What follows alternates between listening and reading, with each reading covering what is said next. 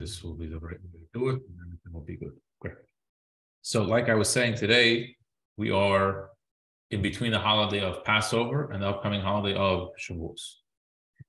From the holiday of Passover, the Chabad custom all the way through till Rosh Hashanah, actually, through the summer, every Shabbos afternoon, after the afternoon service, the Mincha service, we read and we study what's called Pirkei Avos, the ethics of our fathers. There is a tractate in the Mishnah called Ethics of Our Fathers, what we translate, really it's chapters of our fathers, Pirkei Avos. And that discusses not law so much as it is ethics, and not even what you have to do as much as Midli the Chasidusa, things that are beyond the letter of the law. How you should behave when it means going beyond the letter of the law. Humble.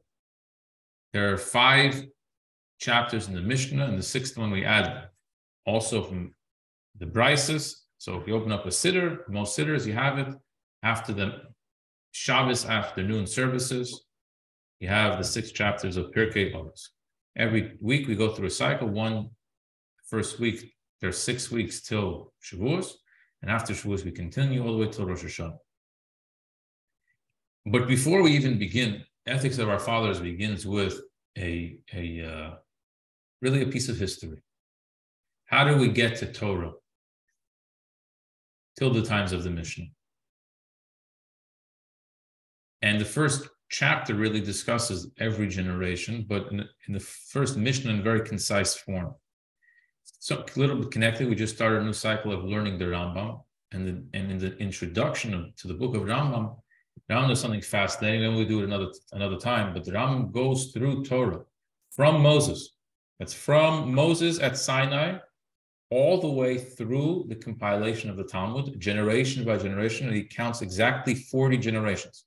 By name, not just there were 40 generations. No. Moses, Joshua, Eli, Shmuel, David, Shlomo, every single generation, as who the leader of that generation was, who learned Torah from his teacher, going back to Moses. So from Moses till Rav Ashi, the compiler of the Talmud, 40 generations. And from when the Talmud was already put together, we already know that already is much, much more history that has been documented in different books. But something fascinating to trace back the word of Torah as we know it today, all the way back to Moses at Sinai. Something that's very, very fascinating and unique. But that's chapter 1 of Ethics of Our Fathers. We're not going to be discussing that today. What I do want to discuss today is actually a Hasidic discourse, a piece of Hasidic discourse, because it's something we could all understand, and I hope we can appreciate it. And this comes from, there's a custom every week, before we study the chapter for that week, we say a little Mishnah. We quote a little Mishnah. We study a little Mishnayos. And it's a 2-liner. It's very, very short. And the Mishnah goes like this. Kol Yisrael yesh lahem chelek l'olam haba. Every single Jew has a portion or a share in the world to come. Shneimar, as the verse says, v'amech kulam tzadikim, your nation are all righteous. La'olam yirshu artists, they will inherit the land for eternity. Neitzer matoi, the branch of my plantings, ma'aseh yodai lehispoer, the work of my hands to take pride in. And then we begin the opening Mishnah. That's how we begin the opening Mishnah. Now, what we're going to do today is discuss and discover something fascinating about the world to come. We're talking about what is the world to come. Hey, what is it? What is the world to come? Every Jew has a share in the world to come. Well, what do I have shares in? What exactly do I own? So this refers to, Heidi said, after you pass away, you go to the world to come. In Hebrew, the word olam haba, the world to come, has 2 different meanings. Is there a world? Is there a place? Once people use that word, olam haba, you have to ask them, what are you referring to? Because after you die, your body dies, your soul goes to what we call paradise, or the Garden of Eden, some call it, And some people call it the world to come. In other words, the world that follows this world. That's one definition of the world to come. But there's another definition of the world to come, and that is the world that's going to be in the future, in the messianic time, when then there's going to be the resurrection of the dead. That's the world to come in the future, referring to the world of the resurrected.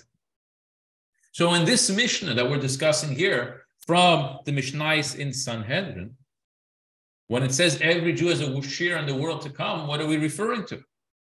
So the answer is we're referring to the world of resurrection, the time in the future after the Messiah is going to arrive, and is going to be a rebuilt temple, and all Jews are going to be gathered in Jerusalem. There'll be a period of time after that where God promises is going to be a resurrection of the dead. The dead will return to the living. The souls will return to bodies. Who is going to be resurrected? Says the Mishnah, every Jew has a share in the world to come. How do we know that's what the Mishnah is referring to? So very interestingly, the Talmud says, so the Mishnah continues and says, we just made a general rule. Everyone has a share in the world to come, right? But then again, well, every rule has an exception to it. Well, these people don't have a share in the world to come. Who's the people who don't have a share in the world to come? Says the Mishnah, someone who says there's no such thing as resurrection in the Torah. Never going to happen. It's not true. I don't believe in it. I don't believe in a resurrection. The Mishnah says, you don't believe in the resurrection, you won't be resurrected. No share for you. Why? So the Talmud explains why. It's called measure for a measure. You denied the resurrection, so you won't be participating in the resurrection. But as long as you don't deny the resurrection, if you're a believer in the resurrection, then as long as you fit the bill of Kol Yisrael, all Jews, you're called a Jew, you get a share in the world to come, in the world of the resurrection. What's the chidush? What's the novelty? What's the depth of this teaching? In the book of Psalms, in Psalm number 24, in verses 3 and 4, in that psalm, King David over there says, Mi ya'ale b'har Hashem, who is able to go up and ascend to the mountain of God. And that he is referring to, what does it mean to go up to ascend the mountain of God? He's referring to Gan Eden, paradise. Meaning, after a person passes from this world, who gets to go and sit and bask in the glory of God? Call it paradise, call it the world to come, call it the Garden of Eden, the spiritual Garden of Eden. Who gets to go there? Says the psalmist, Neki chapayim, someone who has clean hands, uvar levav, and someone who has a contrite heart, someone who's sincere and honest in their dealings, truthful. In other words, you have to be a real upstanding and observant individual. It's no freebie. There's no automatic entry. There are criteria and qualifications that you have to have in order to enter into that next stage in life. Says the Mishnah, coming with this information and this background, to go to paradise, not everybody goes. Some people go the other direction. But in the future, when Messiah comes and it's going to be the resurrection, then Kol Yisrael yesh lahem chelek lo'olam haba. All Jews, regardless of your behavior, regardless of your qualifications, will have a share in that world. Understood? Kind of, sort of. Kind of, sort of. Okay. That's the facts. Now we have to understand why and how this could be. How is this possible? How is it possible? What's the question? What's the question we're going to have now? How is it possible for what? How is it possible that in the Garden of Eden, in paradise we'll call it,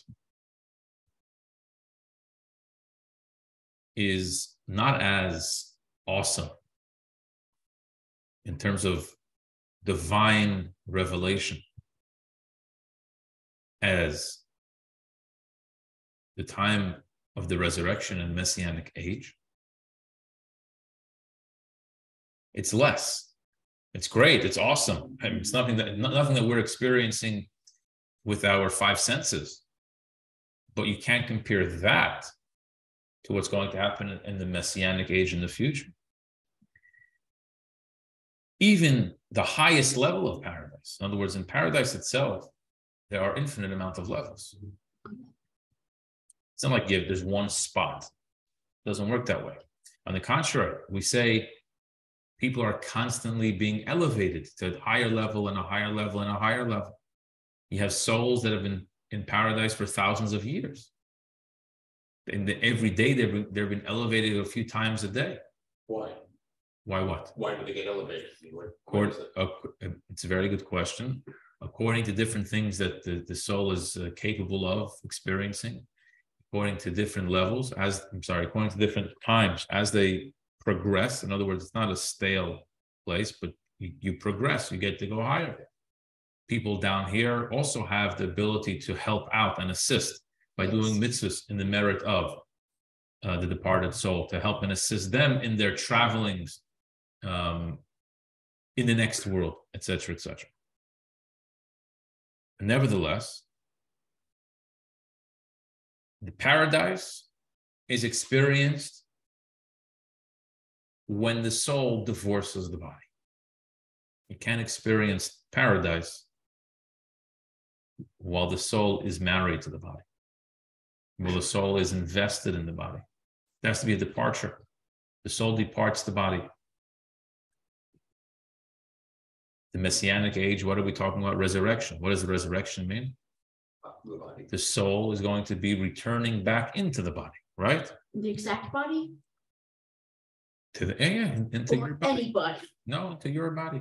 To your body. Your body is going to be resurrection. Your body is going to be resurrected. Why is this so? Why is this so? Because the revelation of the messianic age is going to be even greater than the highest revelation that currently exists in paradise. To be a whole new era.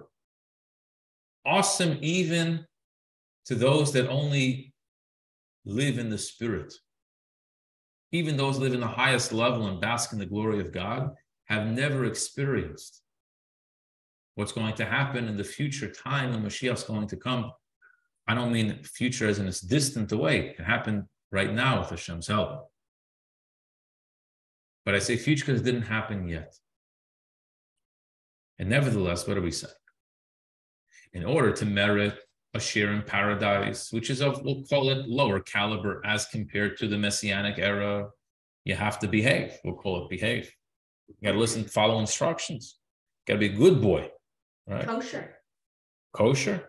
But if you want to have a share in the world to come, meaning in the resurrection, then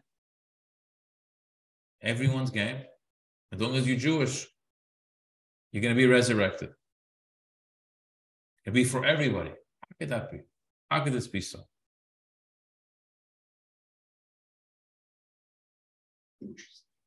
And then to understand the revelation itself, how could it be that the revelation in the times of Mashiach is going to be greater than that the revelation that exists in paradise? The only reason why the soul has to leave the body to experience paradise is because the revelation is too great for the body, seeming. So then how does it experience? How is the resurrection going to be experienced if that's even greater than what currently exists in Gan Eden, in paradise? So you're going to say, well, the body composition is going to be different. Some can make an argument and say, we have very coarse bodies today. We're very, very coarse bodies. We need food, and you have to have good food, and people want to enjoy life, right? We're very, in Yiddish, there's a word called grub. In English, it's translated as coarse. It means that we're very, very materialistic people. Our bodies are very, very physical and materialistic. But we know even within nature itself, even within there are different types of materials. Some materials are more refined, some are more heavy, and some are more light. Some are thicker and some are thinner. So within the body composition itself, you have people that are very edel, they're very refined people, they don't give in to every indulgence, and you see it on them. When you look at them, you see they have a refined glow.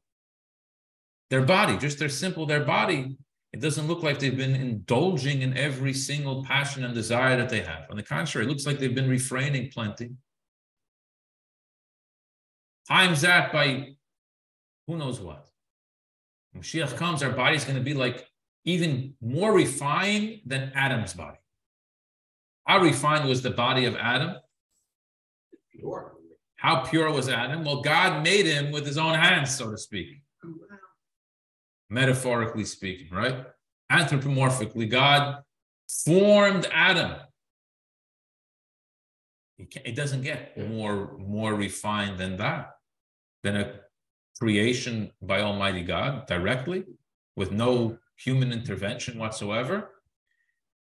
But when Mashiach comes, our bodies, meaning every single body, the body itself will be the resurrected body will be even a more refined body than Adam's. Very, very, very high level. Nevertheless, it still seems a little bit difficult to understand that a body, whatever character, whatever type and caliber of refinedness it's going to have, should be able to be a container for the most lofty of light that this world has ever experienced. Why specifically does it have to be in body? Why can't it be beauty for the soul, reward for the soul? Who needs the body here? Why does the resurrection have to take place in the body? Would there be a time when all souls that ever lived now are able to enjoy the amusement park that was the greatest amusement park that was ever created, with the most awesome rides, obviously all holy and spiritual, that really take the soul for an adrenaline trip and bring it to places it's never gone to before, and that would be awesome. Why specifically does the resurrection have to take place? Neshamis begufim, soul in a body.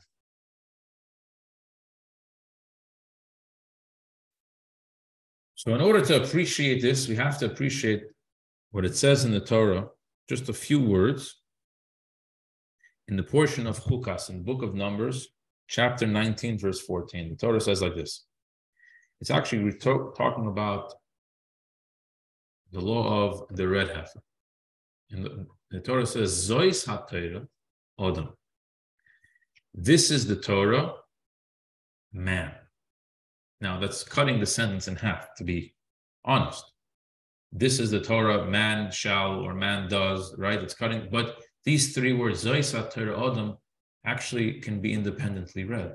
This is the Torah, man, meaning that the Torah is really like a reflection of man. It's a mirror image of man. How so? In the most general sense, a human being exists by the marriage of body and soul. There's a composition that has to take place where the body has to have a soul inside of it.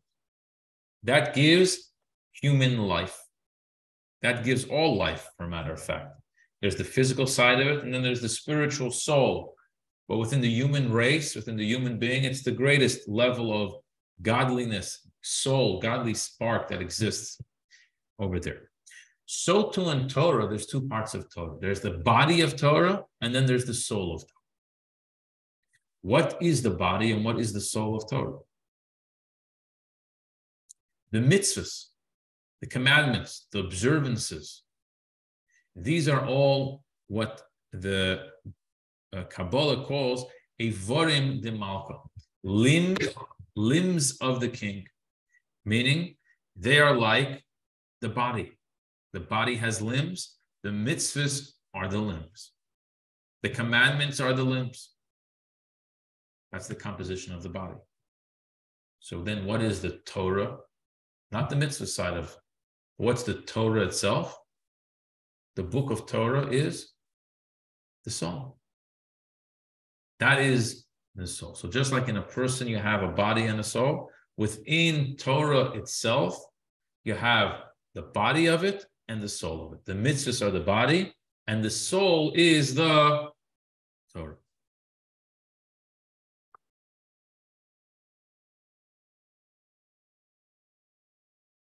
This is why we find something very interesting. Today we can't bring sacrifices, animal sacrifices. We no longer bring animal sacrifices. Nevertheless, there is a teaching in the Talmud that says, whoever actively studies the laws of the sacrifices, it's as if they brought a sacrifice. How does that work? How could it be that if you're studying about a law of the sacrifice, do we consider it as if you actually went and brought a sacrifice? First of all, let's say the sacrifice had to be brought in the morning. We're learning at night. I'm bringing a sacrifice at the wrong time. That's terrible, right? How do we make sense of this? But now we have a new appreciation, because if Torah is the soul is a spirit. The soul is not bound by time and space. The soul for itself is not bound by time and space. The only thing which is bound by time and space is the body, which that corresponds to the mitzvahs. So if I'm doing a mitzvah, if I'm performing a mitzvah, so then it's time bound. You have to blow a shofar on the day of Rosh Hashanah, put tefillin on every single morning except for Shabbos. Mitzvahs have a time and a specific place where they are to be observed. Torah, the soul, is timeless. It's not bound by anything, because that's the soul, that's the spirit. So when I study Torah, no matter what time, no matter what place, it's as if I'm actually offering and bringing the sacrifice. In the spiritual sense, it doesn't have to be tied to any time or space.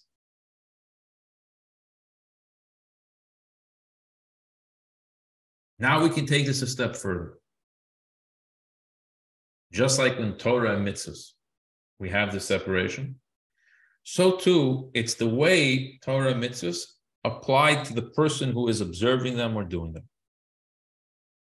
When I study Torah, me personally, you, any one of you, when you study Torah, we are primarily doing a spiritual exercise. Yes. And therefore, it's primarily connected with my soul. When I do a mitzvah, when I perform a mitzvah, it's with my body, and therefore it's primarily connected with my. So Torah mitzvahs itself, there's a body of Torah and a soul of Torah. And the person who is performing the mitzvah or studying the Torah also, as I'm doing this intake, it's primarily a spiritual ingestation for my soul. It's giving my soul life. It's nourishment for the soul. When I'm doing a mitzvah, that's connecting with my body, with my mouth, with my head, with my hand, with my leg, with my words, etc., etc. Which one is greater, Torah or mitzvahs? It's a good question. There's a big debate. The Talmud, this debate goes back to the Talmud, and Talmud ends up saying that Torah study is greater because it leads to mitzvahs. So now how do you explain it? Which one is greater? This is greater because this is going to bring me to that. Well, that seems to indicate that that's greater, but it doesn't say that's greater. It says this is greater because it brings me to that. It leaves us a little bit confusing. Even the conclusion is a little bit confusing, to be honest with you. But be that as it may, Chassidus explains that there are two perspectives. There's the bottom-up perspective and the top-down perspective. Or the way it's called in the language of Chassidus and Kabbalah is, there is the way something is in its current form, where me and you perceive it and connect to it. And then there is the way it's actually in its source. The source is not where we connect to it. That's where it originates from. The way it is down here in this world, the Torah is greater than the mitzvahs. But in its original, in its source, the mitzvahs are greater. Because the mitzvahs are the will of Hashem. The Torah is the wisdom of God. Think for a moment. What's more you? What's more your core? What's deeper within you? Your wisdom or your will? Did you think before you spoke? Your will is far deeper than your wisdom, much more than your knowledge. Your will, that's why we say if there's a will, there's a way. If you will something, if you want something, that passion, that desire, that will, coming from a much deeper place, much more essential, much more rooted in your core than your wisdom, which it's more soul-based, core-based than your wisdom and your intellect. Which is why the Torah serves as a explanation for the mitzvahs. If I want to know how to perform a mitzvah, where do I look? The manual, how to live, you look in the Torah. So the Torah is telling me how I'm supposed to behave. So what's paramount? The study or my behavior? This is there as a manual to teach me how to play the game. But the objective is to play the game and to win the game. Can't play and win if you don't know the rules. Well, that's why you need to have Torah. That's very important. So the Torah serves really as a guide for how to perform, how to live the way a Jew is supposed to live. But then you need the will to pursue it. Correct, 100%. You have to want it. You gotta want to do it, yeah. 1,000,000% you got to want to. If you don't want it, then you don't will it. It ain't going to happen. You can have all of the knowledge. You can have all the knowledge in the world. But if you don't will it, it's not going to happen. How do you get to the will? That's connected with das. Das is the application. You have to apply it to life. It's not only enough to have the knowledge. The knowledge has to be applied. Application is most important. Okay. So let's apply this rule now to the body and the soul. See how this works. What's greater, the body or the soul? Something fascinating is going to emerge over here. Something you never thought about. No one ever thought like this before. If I were to ask you what's greater, my body or my soul, what are you going to tell me? My soul. It's a spiritual, right? My body is just a piece of flesh and earth, here today, gone tomorrow. And that's the truth. The way we see it, down here in this world, the way we relate to it, the soul is much loftier than the body. But if the Torah is the soul and the mitzvahs are the body, in their source, what's greater, Torah or mitzvahs? The mitzvahs, the will is greater than the wisdom, which means, translate that to me now, my body is actually sourced from a loftier place than my soul is. The Jewish body is sourced from a greater place than even the Jewish soul.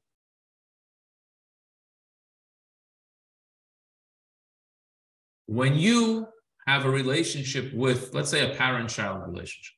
So me and my parents. My parents love me, hopefully. Hopefully every parent loves their child.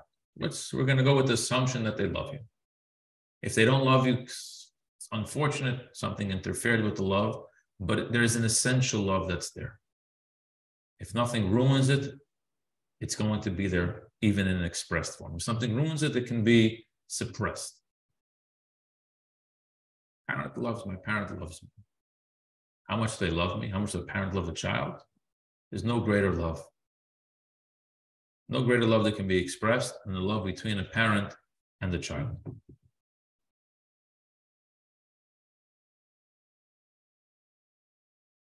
But even that love takes into account the child. The parent loves the child. They take into account the child is as a source of love, as the reason for, as the catalyst for my love to you, because you exist. That's why I love you. So that's very high in terms of love. But where does that love emanate from? That love doesn't start until you exist. Until the child exists, the love isn't there. Now let's say, maybe there's a deeper place. And that is the love, the interest that God has in the Jewish body.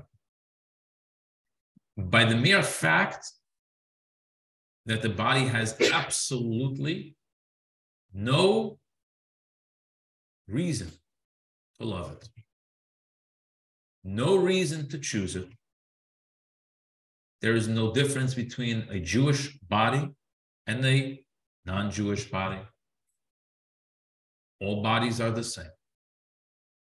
And God said, Uvonu v'charto, we say, God chose us. The word choice, the Torah uses the word choice. The word choice is very specific. You can only have choice, Hasidus explains, free choice, when you have two equal parties before you. Only then is it 100, when they're 100% equal and the same, and you choose one, that's called real choice. What happens if one is different than the other? What happens if one is better or worse? That's not a choice, that's a decision. When there's absolutely no reason to take one over the other, zero reason. And you have two pieces of paper in front of you. Which one are you need a paper, which one are you going to take? I don't care. Makes no difference to me, right? What's the difference? We got to take one. You got to take one. So for whatever reason, your hand goes and you take that one. That is actually the deepest expression of your free choice. And there is nothing pretty much deeper that connected to you than that. Because the reason why you took this one over that one comes from the deepest, most essential part of who you are. You may not even have a reason to explain it. You don't have a reason. That's precisely the point. It's not intellectual. It's not reason-based. It's my free choice. Free choice. It comes from my choice. Says God, I'm choosing you. You're my chosen nation. I'm choosing your soul. The Jewish soul, the godly soul, it's not a choice. To choose a godly soul is not a choice when comparing it to non-godly soul. They're not made of the same caliber. It's a different engine. You're going to choose a V12 engine that can go, 0 to 60 in 2.4 seconds versus a V4 engine at 0 to 60 in 20 minutes. That's not a choice. That's a no-brainer, as we call it in English today. The neshama is a no-brainer. When God says, I choose you, so what is he choosing? He's not referring to our soul, he's referring to our body. So why did God choose our body? When we're attuned to it? There's no reason. Oh, okay. There's no reason. There's no explanation for that question. If there's explanation, then it wouldn't be a choice anymore. There is only choice when there is no reason. Exactly the same. And I take you. That shows on my deepest expression of connection to you.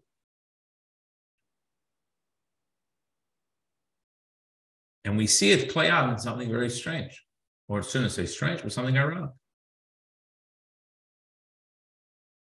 If the body was less than the soul, if the soul was greater than the body, then who should be serving who?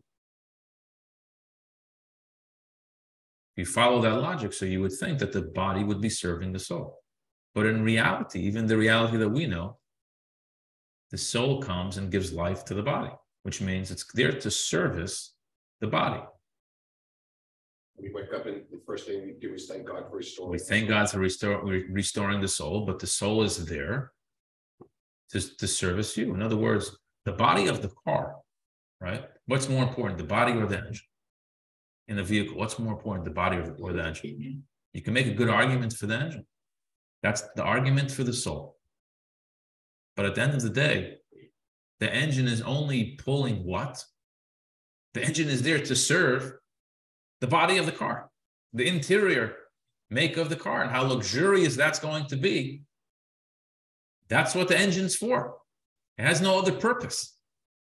Its sole purpose is to schlep along that body and whoever's sitting inside of it. So you're there to serve me. My neshama, my great and lofty, godly soul, the piece of God, comes down into this world to service my body. Hey, buddy, thank you very much. Together we make a great team. But remember, you came down here to service me. That's why you're here. And with this, off of a final idea that's going to bring it all together. When it comes to Torah, there are many different levels. How many levels are there to Torah knowledge? The greatest scholars, great scholars, teachers, regular teachers, teachers in high school, teachers in college, professors. There's thousands and thousands of levels. I don't know, everyone's on a different level, millions of levels. When it comes to mitzvahs, on the other hand, the Talmud says, "Afilu poishi yisrael," even the greatest sinners of the Jewish people, milei mitzvahs kirimin, are filled with mitzvahs like a pomegranate is filled with seeds. In other words, everybody's filled with mitzvahs. Everybody does mitzvahs. Some mitzvahs people do intentionally, sometimes unintentionally. We have so many mitzvahs between ethical mitzvahs. Just every time you say the truth, every time you smile, every time you're kind, every time you visit the sick, anytime you listen to somebody who needs help, anytime you give a helping hand, everybody does these things. Even the greatest sinners of the Jewish people are filled with mitzvahs. Everybody has mitzvahs. Not everybody has Torah.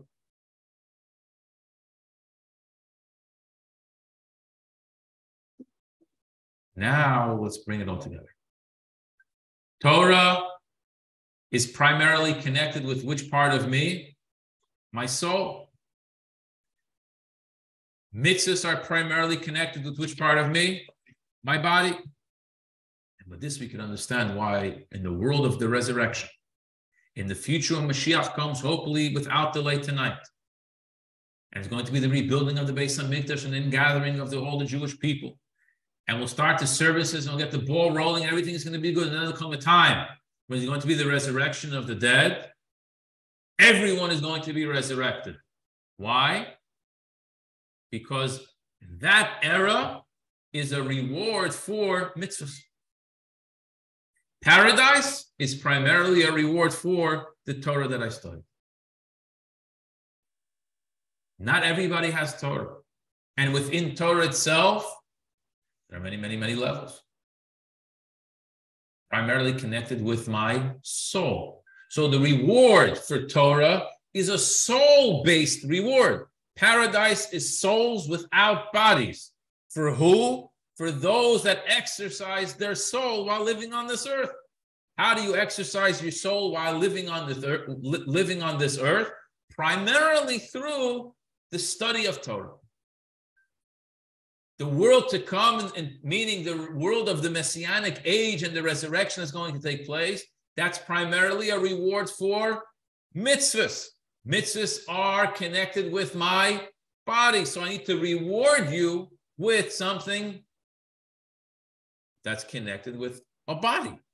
That's why in that era, there's going to be specifically, it has to be, the soul has to come back into the body to get the reward. I shouldn't use the word reward. The word reward is a little bit misleading. It's a result of. Don't use that word. It's a result of my behavior. My mitzvahs that I do now bring me to, they're supposed to be leading me to. Every mitzvah that I do is leading me further and further away from where I am and closer to a divine experience. Every second I'm studying Torah is bringing me closer to a divine experience. Not only as simply a reward for what I'm doing, but it's dragging me closer. It's the result of my behavior. The result, the lane of Torah leads to a place where there are only souls. That's what the Torah is about. It's the spirit. That's where that road takes me. The reward of my mitzvahs, that road, the result of my mitzvahs that I travel on, eventually is going to bring me to a place where I can experience as I perform a mitzvah. Body in soul, soul in body, that's how that experience is going to be as well. Because it's primarily a reward for my body, the body that observed all of the mitzvahs. That body belongs at, is deserving of that type of an experience. We're not allowed to use reward. You can use reward, but there's a better word is the result. But you can use the word, it's not a problem. I like any rewards. When Mashiach's going to come, final word, when Mashiach's going to come, the Torah of Mashiach, the revelation is going to take place. The Torah that Mashiach is going to teach is going to have two parts to it. On the one hand, it's going to be the full experience of Torah, that which has never been experienced up until that point in history. Everything that we've studied, not only us, we're just midgets on the shoulders of giants who have come before us.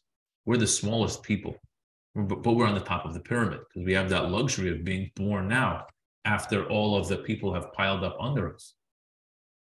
But all that Torah is all leading us to a place, a climax. That climax is going to be this Torah, that new dimension of Torah that Mashiach is going to reveal to us. But at the same time, that the Torah experience is going to be new and a fresh experience, something that the world has never known. And it's going to come out that one would think that's going to be an advantage over mitzvahs. At the same time, it's going to be that the soul is going to get nourishment from the body. Because the body is such a lofty level, really. When Mashiach comes, it's going to be the opposite of what exists now. In order to live now, the soul has to pump life into the body. When Mashiach comes, the body is going to pump some form of energy back into the soul. Because the body's source is going to be revealed. When that's revealed, that's going to be the reality. You will see how the goof, the actual goof of a person, comes from God's free choice. And that level is actually what is a catalyst for and gives life to the lower level of the neshama.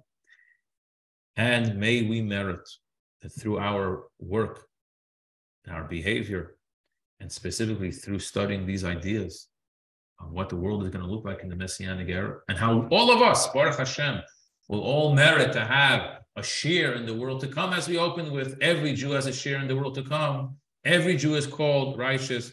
We will merit to have the revelation of the Mashiach and the new experience of Torah that he's going to teach us from his mouth without delay. Amen.